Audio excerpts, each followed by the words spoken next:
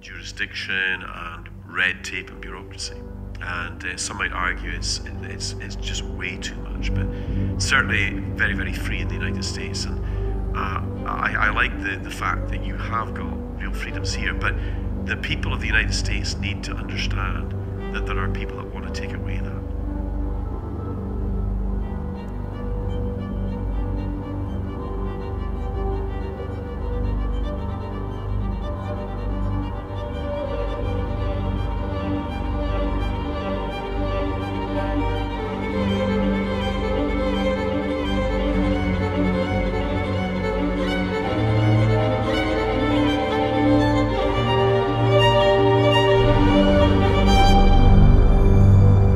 I like the fact that you have got real freedoms here, but the people of the United States need to understand that there are people that want to take away that.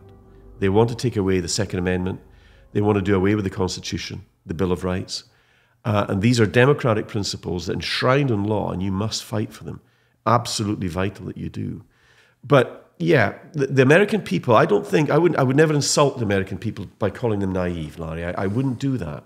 It's just that you may not have seen the evidence of what's happening in Europe, what's happening in the UK just yet. But you've got to understand that it is likely to be coming here. And you must fight because you've got every reason to fight. You can see what's happening. My biggest concern for you guys is the American southern border. It's wide open. That for whatever reason, Biden and the globalist agenda, it's not happening by accident. People are flooding into the United States at the southern border unchecked. They have no idea about their backgrounds. They don't know whether they are... And don't care. And they seem... And don't care. They don't care. And the same thing is happening across the English Channel. We're having boatloads of people coming in. And Richie Sunak wrings his hands and says, well, we're still connected to the EU, so the ECHR, the European Council for Human Rights legislation, still applies. But if he was really serious about it, he would say to the EU, we're not having that, and stop them at the source. But what's happening there is the French Navy are taking them halfway across, the British Navy are meeting them halfway and taking them in. You couldn't make it up. So there is a globalist agenda, and I believe that mass illegal migration is being used quite deliberately to destabilize independent sovereign countries like the United States, like the United Kingdom. It's happened in France. It's happened in other European countries. It's happening in Australia. It's happening in New Zealand. And it's happening in Canada. Generally speaking, I think that I've written extensively on what was titled, when I wrote for the American Spectator and others, a series called The Border Crisis from the Other Side of the Border. So it occurred to me that you had people like Laura Logan, for instance, who were writing about the border crisis, going down, Sarah Carter, going down and looking at what was happening on the border from the American side, on the Texas side. But I thought, let's go across the Rio Grande. I swam the Rio Grande once. I swam to Mexico and back. Why not go to the other side? And so I went throughout South America interviewing refugees who are trying to make their way to the United States. And I have maintained that our refugees are superior to your refugees to this extent. It's not to say that we don't get a lot of bad apples or that there aren't any Muslims crossing our border, because certainly there are. But generally speaking, these are people who are fleeing, say, Venezuelan socialism. They're trying to get out of countries that have been wrecked by socialism. They're coming out of Catholic backgrounds. They're typically hardworking, family-oriented people. And they're the kind of people who are entering into, let's say, the Darien Gap, which is 60 kilometers of the most dangerous jungle in the world. If you're not familiar with Darien or the Darien Gap, it sits like a cork on top of South America. It's the border wall, the natural border wall that exists between Panama and Colombia. And there are no roads through it. So whenever you see a movie or a TV show that shows somebody who's supposedly driving, from California, say, all the way to the tip of South America. Well, you can't drive through there. There are no roads. So you have to take a ferry around it. And these people are entering in flip-flops and a bottle of water and carrying a baby. And not always, but often managing to come out on the other side, and you're going, no border wall is going to stop these people. They're that determined. And when you bring up the word socialism to them, they understand the Spanish version, socialismo, is very, they know the word in English, and they roll their eyes and they kind of gasp at, no, this is wrecked. Our country. So when I'm talking to those people, I'm thinking, I would swap any number of Democrats for one of these people because they're often very hardworking, family oriented, and they believe in the American dream. They want to be a part of that. But those aren't the immigrants so much that you're getting in Britain. You're getting them coming out of Muslim context. They're not assimilating. You have the call to prayer going out throughout Britain now, and they pollute a culture. And I want to be very clear when I say this. Some people will be angry to hear me say that because you've bought into the globalist, multiculturalist bullshit, which just simply isn't true, that all cultures are equal. All cultures are not equal. Some cultures bring human degradation.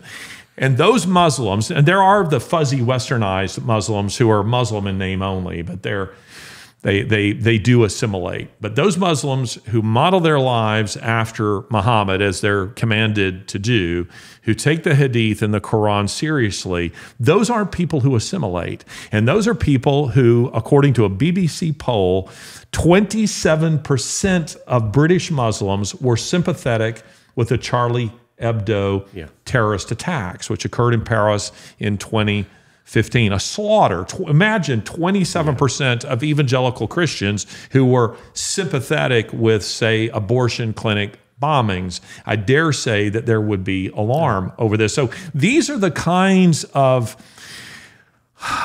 immigrants that you're getting, and this has led to horrors like the Rotherham scandal, where to quote the Times of London, British white girls, and I stress British white girls, because they specifically were targeted by Muslim men, mostly Pakistani Muslim men, some Afghans, and they were, to quote the Times of London, raped on an industrial scale. At last count, over 19,000 British girls trafficked and raped, and almost no one has been punished for this. I mean, would you agree with me that these kind of immigrants, this kind of open channel, we'll say open channel policy that you've had in Britain, is leading to the absolute annihilation of British culture? Oh, I don't think that's a too strong a way to put it at all. And you're absolutely right about some of the migrants that are coming in. And the other thing it's always important to point out, no one that's decent or fair-minded would in any way turn a true asylum seeker away. If they're fleeing a war zone, they've men, women, or children in particular, women and children, nobody's going to want to turn anybody like that away. Humanity is humanity, and we're all human beings at the end of the day. We want to reach out to those people and give them safe passage and safe harbor. But that's not what we're witnessing. I will, pardon me, I would add this caveat. I would turn them away if they cannot respect and assimilate the culture that is our culture. It doesn't mean, people seem to take this to mean, I mean, for instance, you're a Scot, you're a proud Scottish Highlander, which, by the way, that needs to be the name of your show, The Highlander. I'm just going to say that would be a brilliant name. This is a separate conversation over cigars and Cabernet on my porch, but that needs to be the name of your show. You heard it here first, ladies and gentlemen, The Highlander. But, we say in our Declaration of Independence, we hold these truths to be self-evident, that all men are created equal and endowed by their Creator with certain unalienable rights, and among these are life, liberty, and the pursuit of happiness.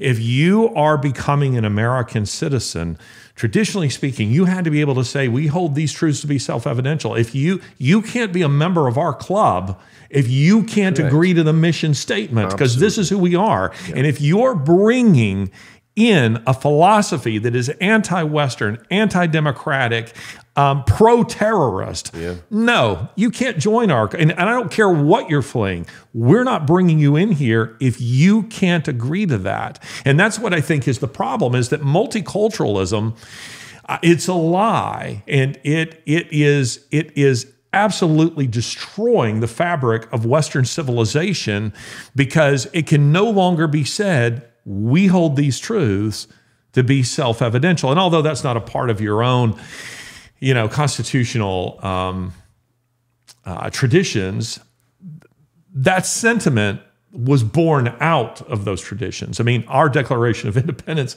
was born out of a tradition of English common law, English jurisprudence, English history. Margaret Thatcher very accurately said, as did the Queen of England, your history is our history. Right. So, and that's very, very true. So I'm not interested in taking any immigrants who can't agree to those simple terms, but continue. Yeah, I mean, there's an old saying, Larry, that says, when in Rome, do as the Romans do. and I think those of us that go and travel to other countries, we abide by those rules, we abide by those laws, we respect the religion or the culture that we are experiencing. Of the host country. Of the host country. And that's not what's happening with a lot of these migrants that are coming in through the channel, because they are coming from a particular mindset. Well, you were just telling me over coffee, pre-show, you were telling me about a British politician who would not say Merry Christmas.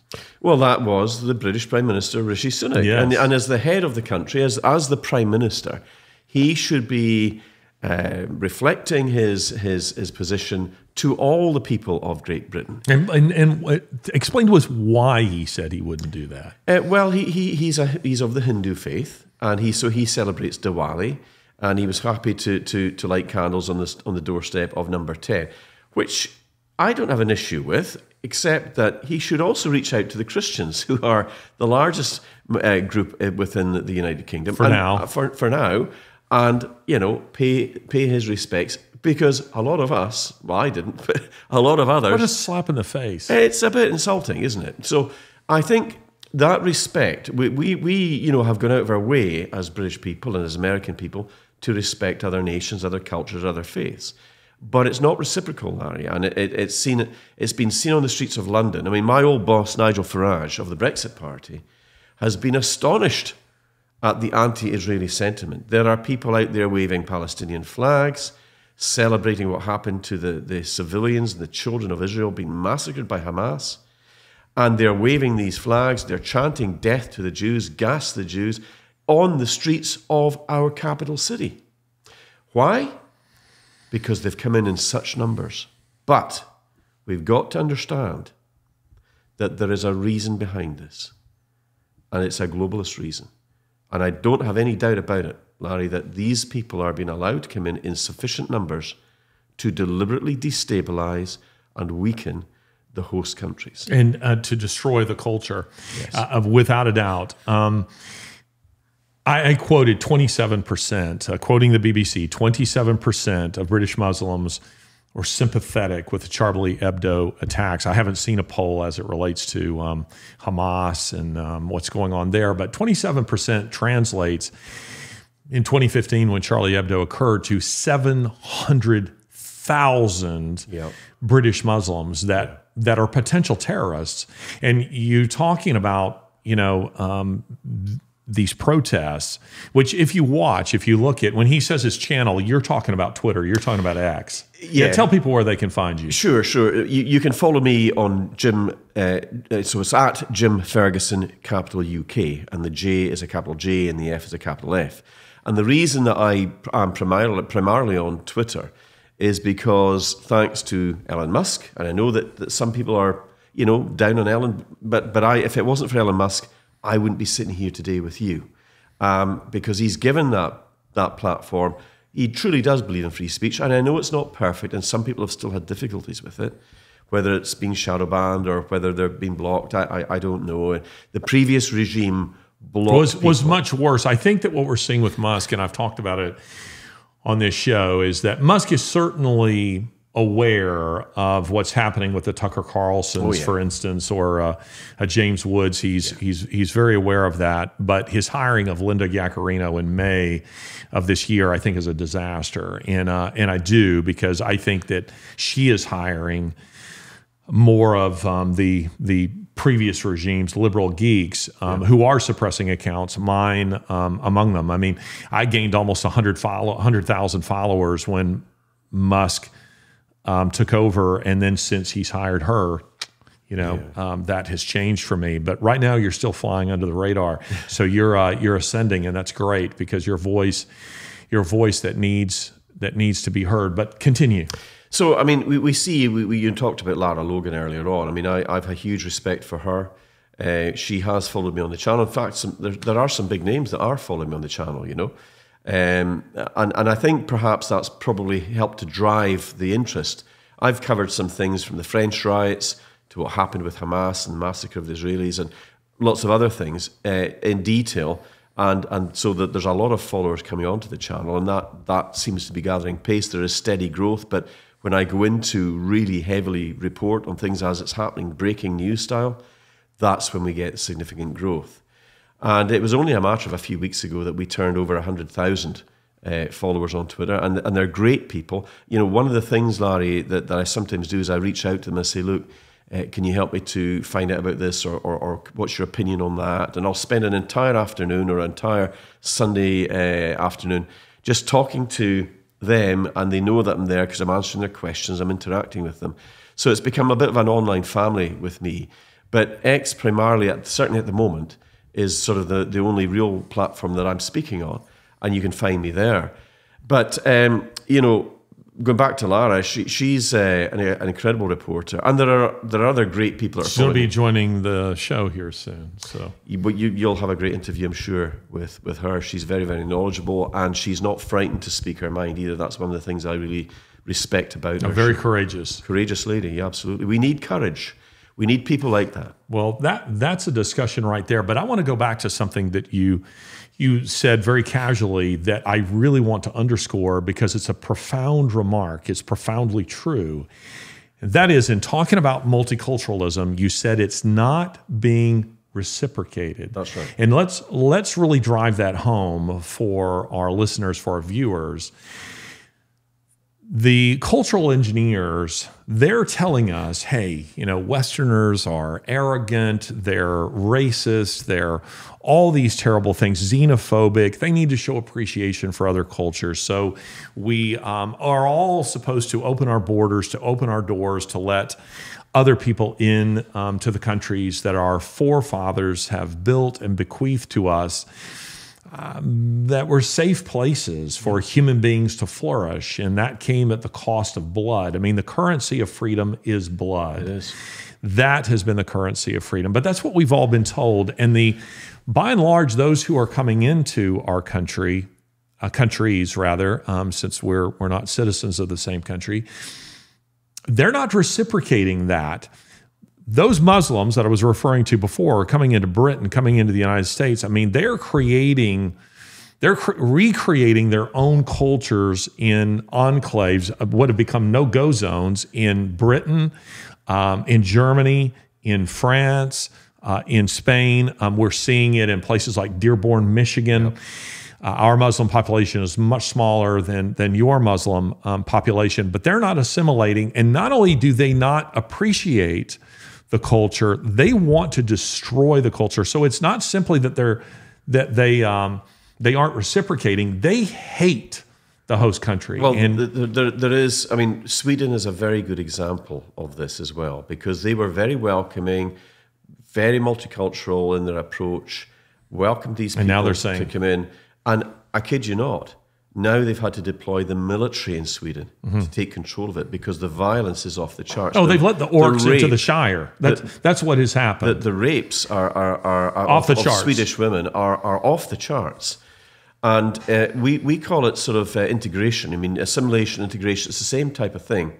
But they are predatory in their approach. They believe that their particular worldview is superior to the host nation. Oh, it's Islamophobic. Excuse me. It is not Islamophobic. Excuse me. It is misogynistic. Yeah. It is anti-democratic. It is anti-Western. It is anti-Christian. It is hateful in every meaningful way. And when we were talking about, you mentioned the rape of Swedish women, but it's throughout Western Europe, these sex gangs exist, and it's because it is part of the religion. It's not incidental that these were Muslim men. In fact, the Times of London, when they first broke the Rotherham scandal, and they didn't know at the time that Rotherham wasn't an anomaly, that these sex gangs were all over Britain and they're all over Europe, so that they wouldn't appear to be Islamophobic, they said that it was Asians. I don't know if you recall this, they said it was Asians. And then you had Asians like Sikhs and Chinese and Koreans who said, no. Yeah. These are not Asians who are doing this.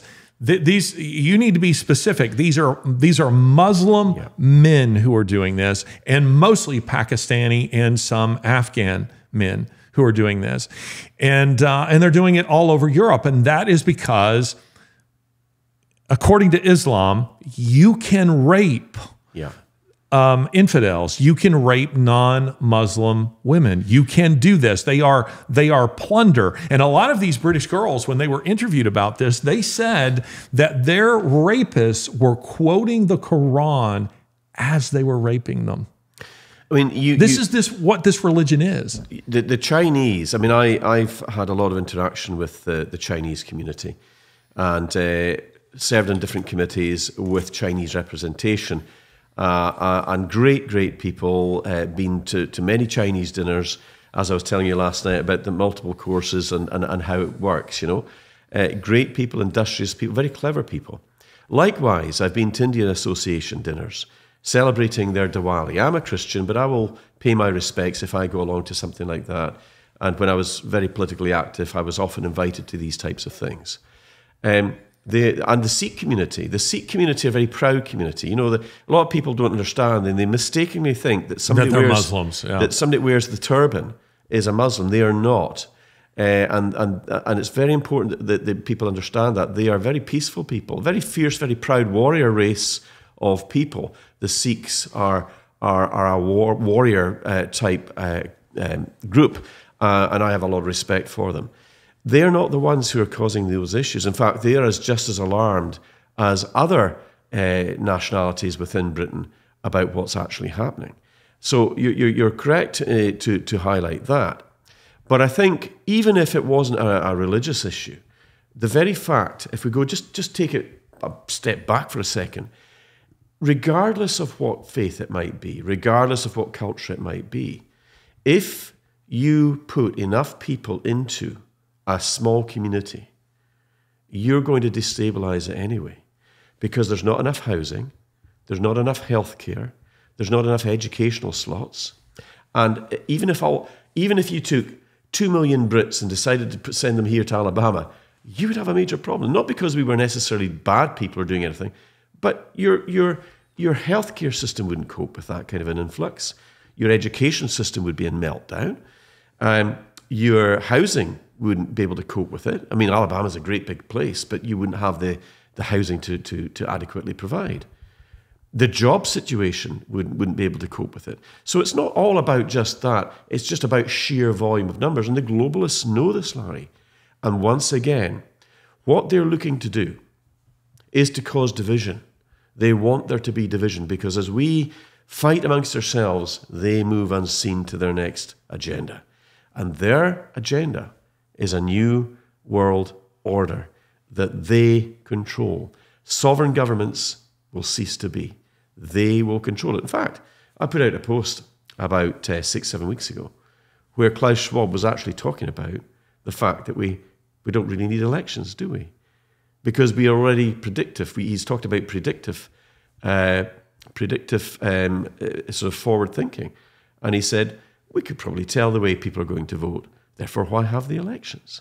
And he was being serious. This is why people in America need to understand, when people like that say these things in those kind of positions of power, you better take note, because he's serious about it. And you might think, well, we've got the Congress and we've got the Senate. Yeah, you do. But how many of these Congress men and women, and how many senators are actually signed up to the World Economic Forum, you'd be surprised how many actually are. So their loyalty is to the globalist New World Order, not to the people who've elected them into those positions of Congress or Senate. And there are good senators and there are good Congress people in the United States. We have got one or two, and I do say one or two, or maybe three decent members of Parliament, like Andrew Bridgen, for example, who was a Conservative, who was kind of ostracized and thrown out because of his views on asking for accountability in terms of the vaccines. And the party turned on him because they didn't want those kind of questions to be asked, things like excess deaths, vaccine injuries. And of course, Richie Sunak, we must always remember, who stood up in the British Parliament stating that the vaccines were safe and effective. What nobody realized at that point was that he had invested $500 million into Moderna, which is one of the main vaccine producers, and stands to make billions in profit. Oh, but Jim, I mean, surely that was just coincidental.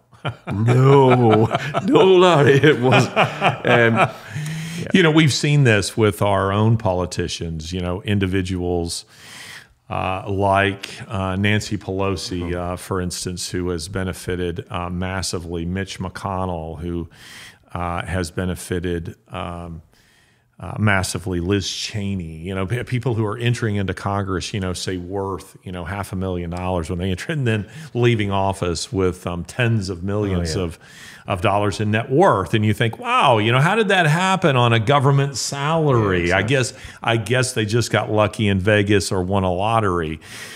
Yeah, this level of corruption we're seeing in our country, and you're certainly seeing it in your own as well. Immigration is a massive issue, and it's what we're seeing in the Western world. And I'm reminded of, you know, I speak as a historian when I say this, the Greeks really began doing this and conquering a territory in order to maintain a certain level of instability so that those conquered territories couldn't organize themselves against them. They would move populations from one country, one region into another, knowing that it would destabilize it, and there would be friction between those demographics. And so long as they were fighting with each other, they couldn't fight them. And this is also what the Romans did. The Romans did something very similar to that, and is now what we are seeing that the globalists are doing. And America, most of all, has to be taken down, and that is because America has remained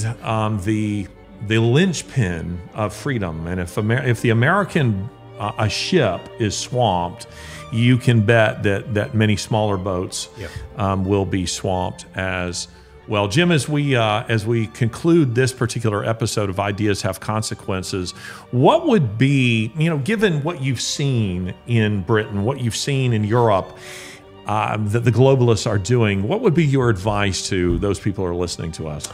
I would say be aware of what's going on. Don't think that you're immune here in the United States, and unfortunately you're not.